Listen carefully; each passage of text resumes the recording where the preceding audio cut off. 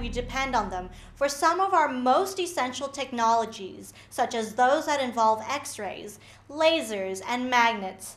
In order to head off the inevitable shortage of rare earth metals, the Critical Materials Institute at the U.S. Department of Energy's Ames laboratory is hoping to synthesize new ones with 3D metal printing.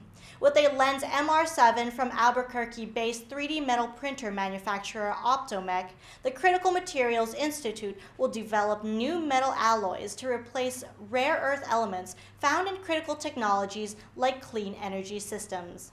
Principal investigator at the Ames laboratory and the CMI, Ryan Ott, explained that the metal 3D printers are slowly becoming more commonplace.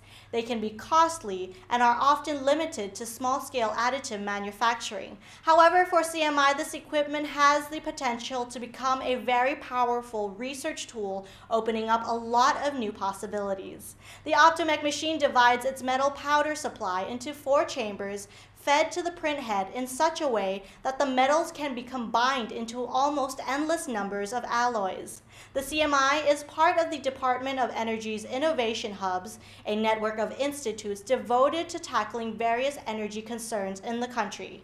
Together, they may help reduce U.S. dependency on fossil fuels, thus reducing greenhouse gas emissions and armed conflict over foreign oil.